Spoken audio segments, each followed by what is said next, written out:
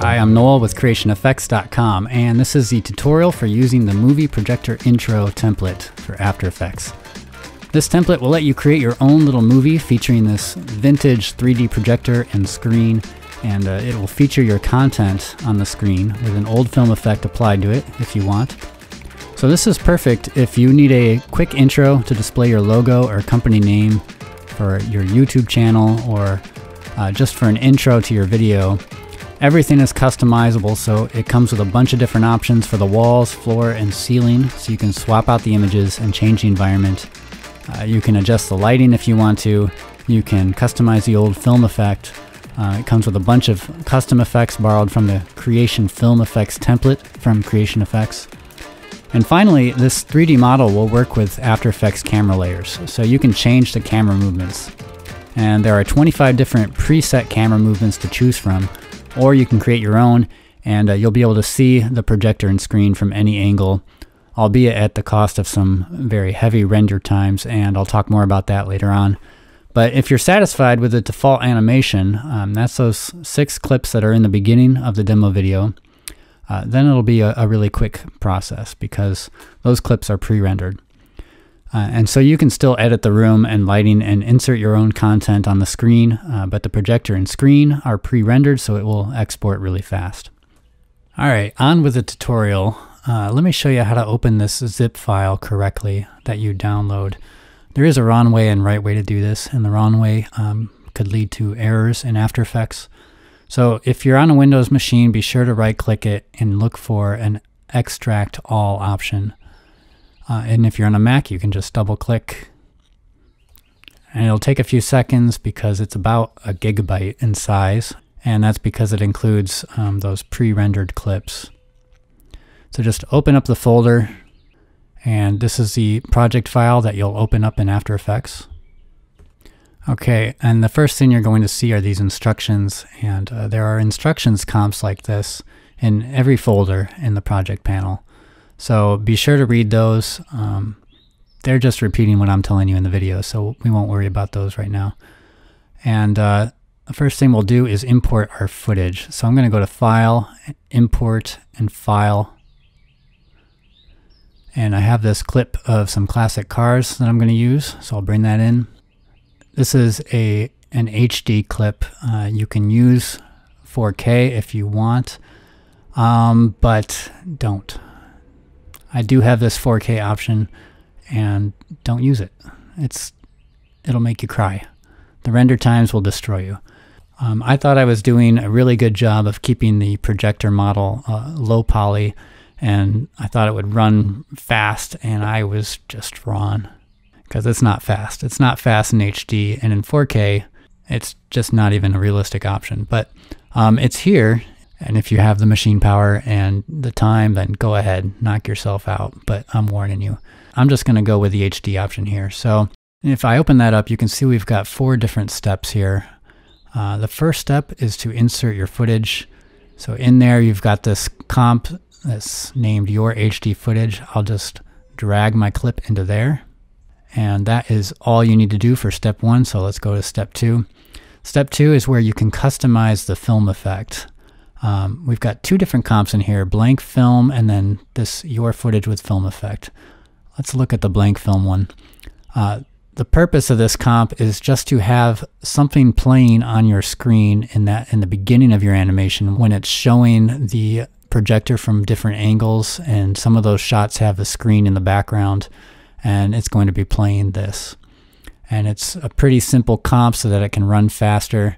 And if you want, you can put footage in at the bottom here, or do whatever you want with this comp, but that's what it's for. Let's open up this Your Footage with Film Effect comp. This one has your footage, and like it says, it's got an old film effect.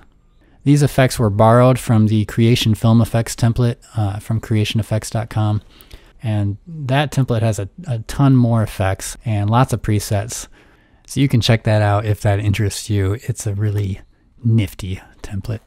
So let's look at this comp. We have your HD footage here at the bottom, and then above it we've got a number of adjustment layers. And if we look in the folder here, in the Film Effect Elements folder, We've got some overlay effects. So we have several different matte options. This is the matte. It just frames the footage, and you can swap that out if you want. You might have to use a multiply blending mode. And then we've got some stock footage clips here, which just overlay different textures onto your footage. So those are down here. You can see that they're trimmed just to be a couple seconds long. So you can extend those and position them however you want. And then we've got multiple effects here, which you can customize. If you go to the Effect Controls panel and select one of these, you can see there's a number of controls here which you can use to customize the effect. If you want to see it better, just isolate it and isolate your footage at the bottom, and then play.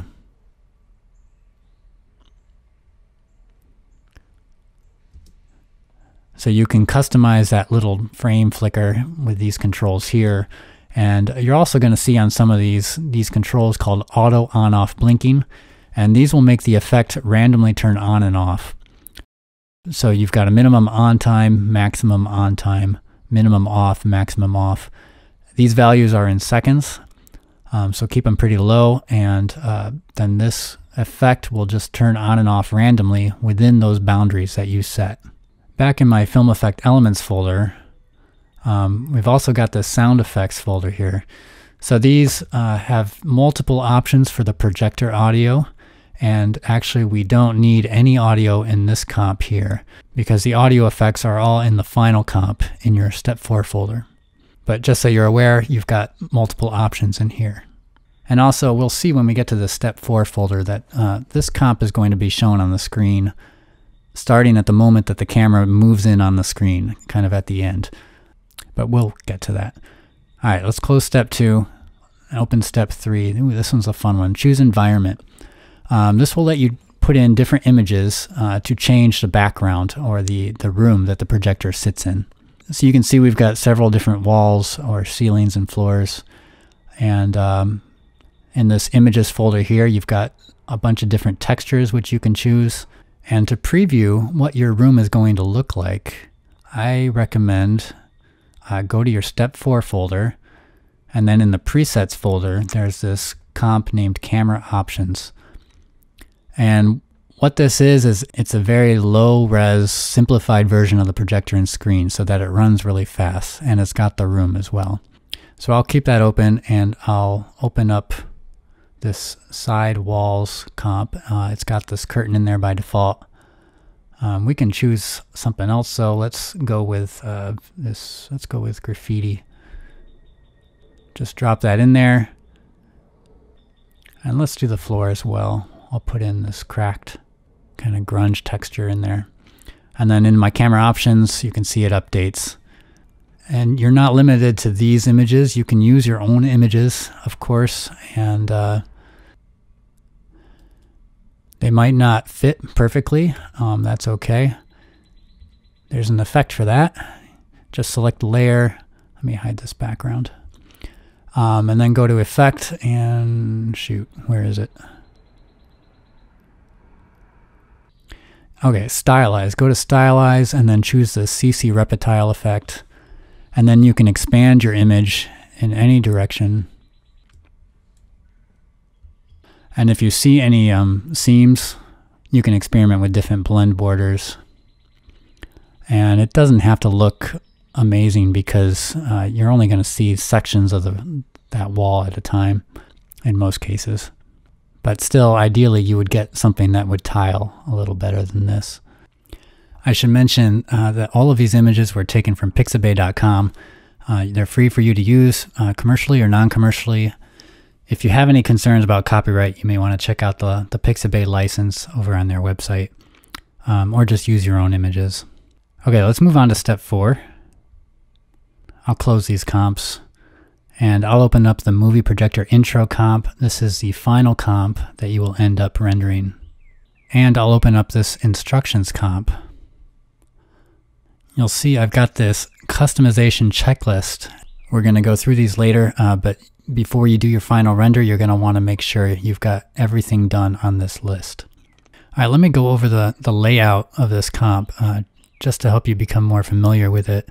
At the top, we've got a control layer with some slider controls. These are so you can customize the scene. I'll go over that in a little bit. And then we've got each of the individual shots. These are the same clips that are in that beginning animation in the demo video. So you can see we've got a camera movement for each clip, and below it we've got the footage. So these are QuickTime PNG files with a transparent background, so that you can see the room behind the projector. And then the camera layer above it is synced perfectly with the movement of the projector. So you always want to keep these clips together. And you can see this clip is trimmed a little bit. So if you wanted a few more, well, extra frames, you can do that and then extend that camera layer to match. So further down, we've got this clip, which actually has 4 different layers. And that's because we've got the projector in the background. So at the very top, we have the camera layer, and then we have the projector clip, and then we have the blank film clip.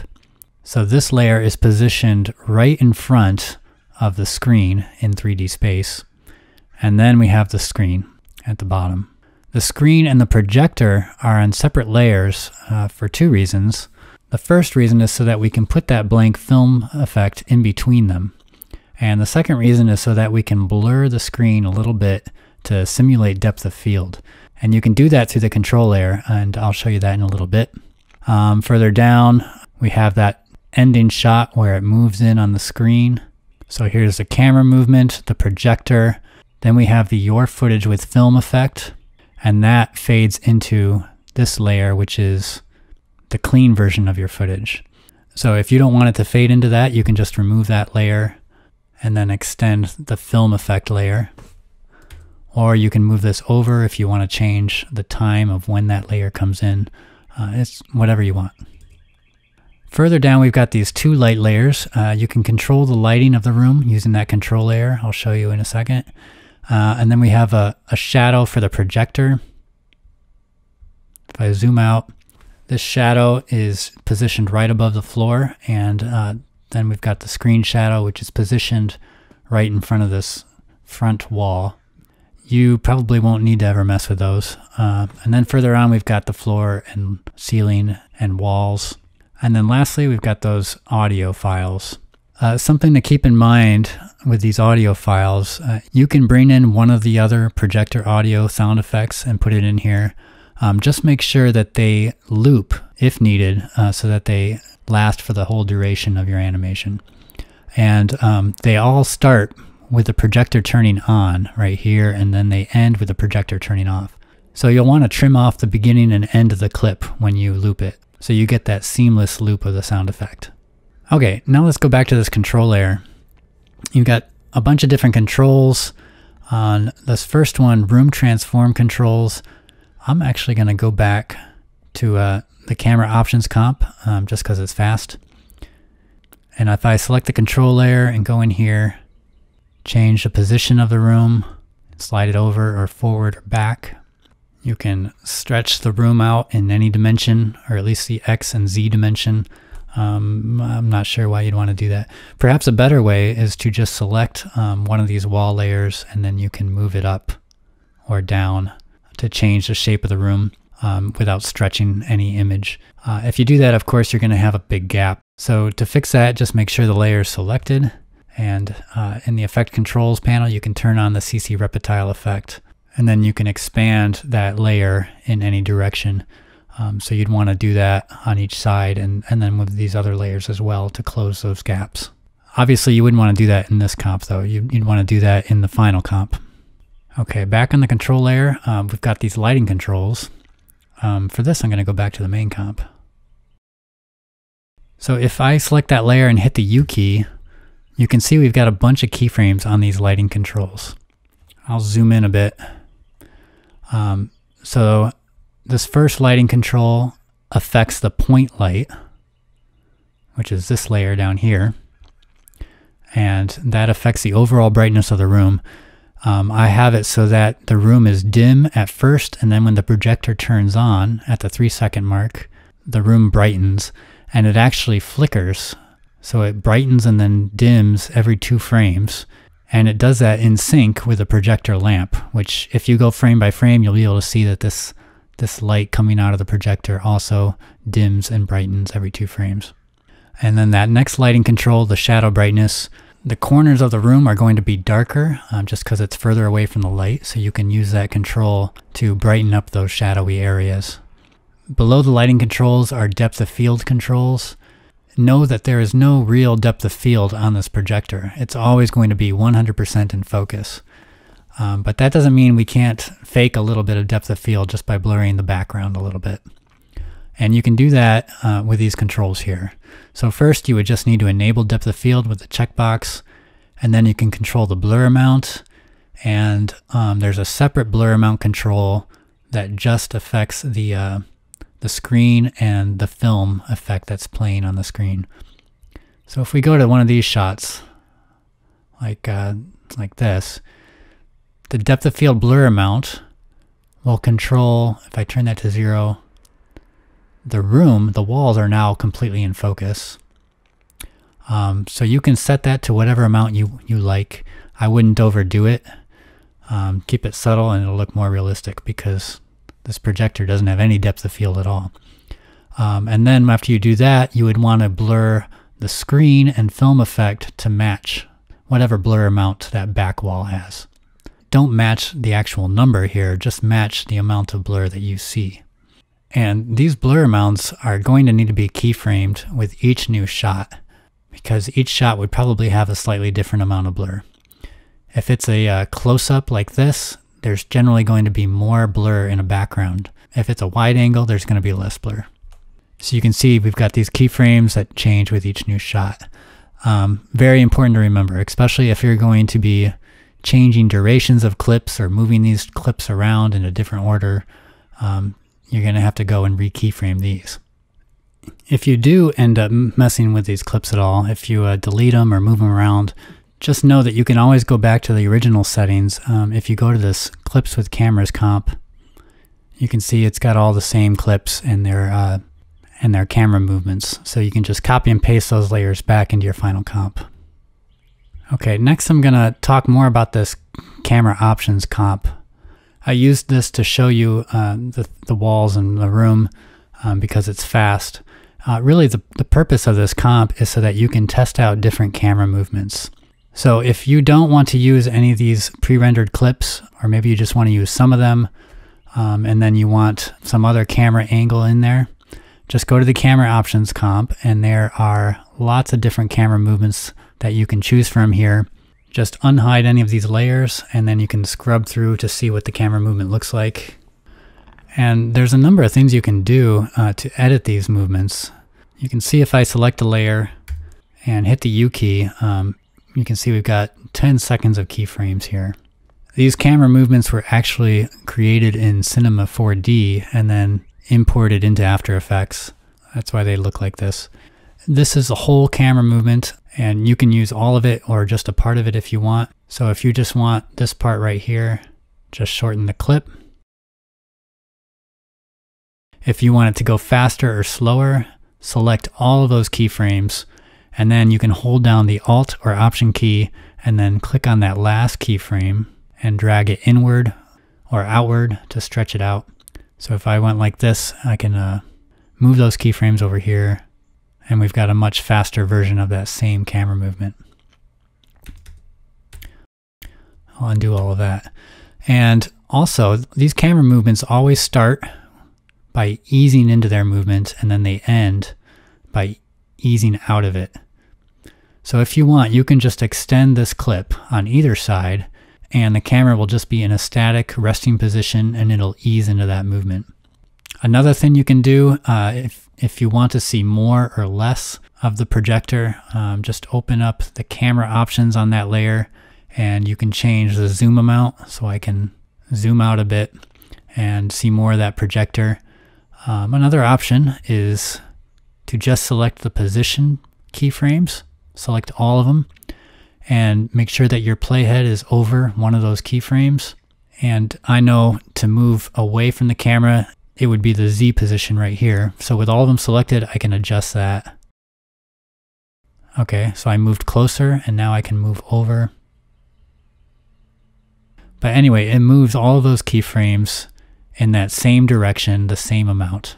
So how I intended for you guys to use this comp is to just edit together your own sequence of camera movements in this comp, and then when it's ready you can copy and paste them into the other comp. So I'll just show you that process really quick. Let's go with this lens crane down shot, reel to lens shot, and we'll end with the screen reveal behind projector. So make sure those layers are on, and then you can edit a section from each or use the whole clip.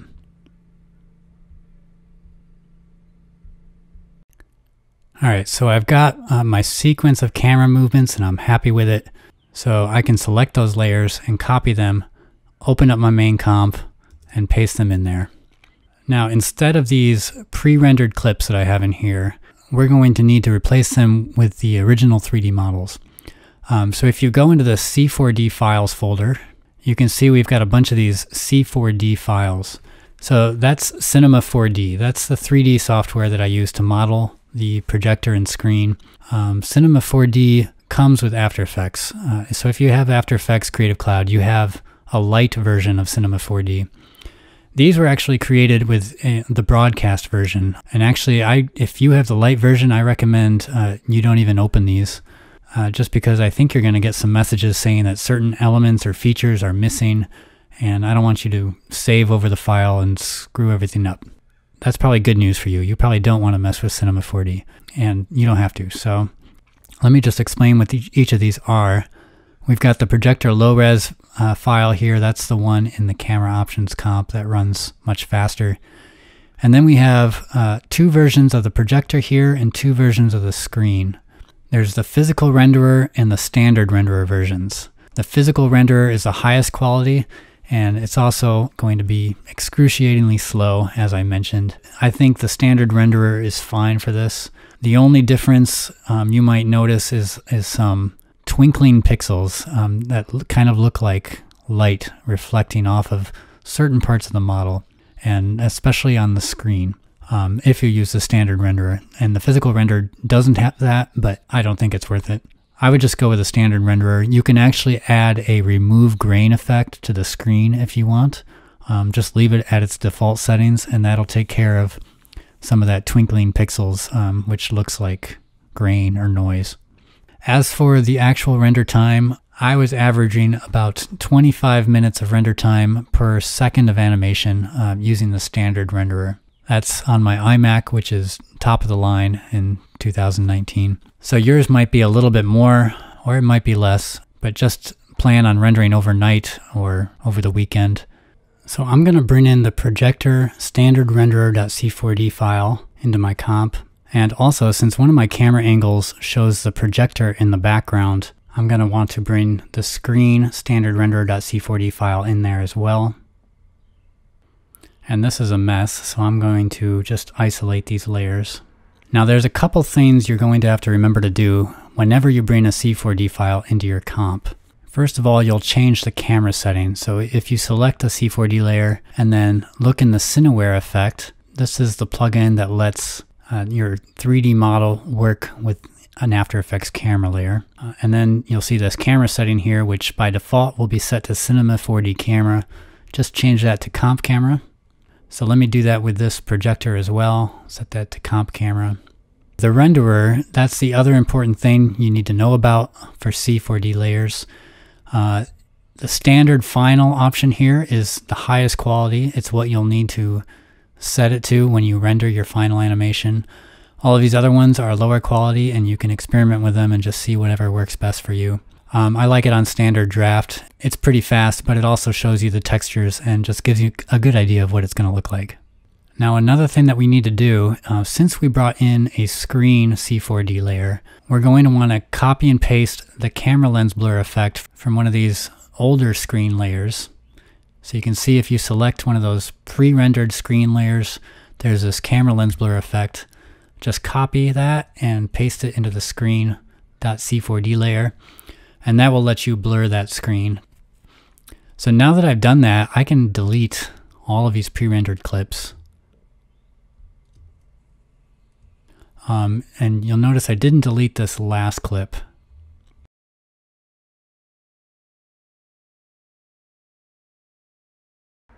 Oh, it's showing 3D model. Let's trim that. So I just trimmed the screen and the projector. So now we're looking at the pre-rendered clip that we had originally. So you'll remember this shot. It moves in on the screen. It's the only camera option I've included that really goes in way close on the screen. And it lets you fade in the clean version of your footage, and everything is perfectly lined up. So I think this shot is pretty cool. I think probably most people want to keep this in their animation. So I'll just select all those layers and slide them over so there's no gap in our cameras. Let me zoom out so you can see what we have. I'm going to move these below our control layer. So now we have an edit, which I think will look right. So now let's go to our instructions comp, and we'll go down that checklist really fast and make sure that we did everything we need to do. Are all the camera layers turned on? Yes. Number 2, did you copy the camera lens blur effect from the old screen layer to the new screen layer? We did that.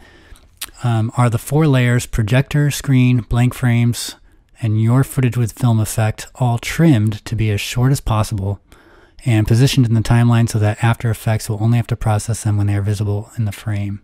So a thing to know about After Effects is it will process layers even if they aren't visible in your frame. What that means for us is, especially with these C4D layers, if we don't see the screen in the shot, then the layer shouldn't be there. So what we'd want to do is trim it. Make sure that this clip is no longer than it needs to be. So it only exists underneath this camera layer. And the projector layer, we already trimmed it, and I think everything else is good. So let's go back here. Is camera set to comp camera in the Cineware effects? And I think we already did that, but let's make double sure. Comp camera, and yes. Is the Your HD footage layer synced with the Your footage with film effect layer, and does it fade in at the correct time? I already did that. Let's move on.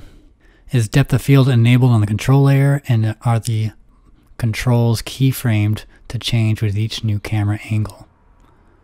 So if I reveal the keyframes on this control layer by hitting the U key, these keyframes were made for the original clips that we had in here, so they no longer work with these new shots that we have. So we would want to go through and adjust these blur amounts so that they change with each new camera angle. And I already explained that. I don't think I need to show you how to do that. Let's go back to instructions. Audio, make sure the audio starts when the projector turns on and continues to the end. So these sound effects are all set. They last for the duration of this comp, which is 1 minute. Did you set your render area, aka in and out points? So the render area is this thing here. This is just basic After Effects stuff. You can go to where you want your animation to end and hit the N key, and that way you're sure to just render that area and not the whole comp, which could take a really long time. Did you preview the entire animation with the renderer set to a low quality? So on these C4D layers, I already set the renderer to a lower quality. And you may also want to change your preview resolution to something like half or third, or something that's not full, and then just render the whole thing, because there's so many things that could go wrong, so many steps that you got to remember. It's really easy to forget something. So you just want to preview it all before you spend all that time rendering. If your system can't preview the whole thing at once, just do it in chunks. Preview this part and then preview this part, and just make sure everything looks good. And lastly, set the renderer back to final, standard final. That's very important. So go back to your C4D files and make sure to check every one of them and set this to standard final. And then just go to composition, and you can either add it to the render queue or add to Adobe Media Encoder and render it out. And I think that's everything. Oh, and looking at my notes, comments, you'll probably see these, but if you want more information about a layer, just open up this column here and open up the layer, and you can read some more details about how that layer works. Okay, I think that's it. Enjoy the effect. Sorry about the render times, but you're in 3D territory now, and that's just how it works. So thanks for watching. I'll see you in the next template.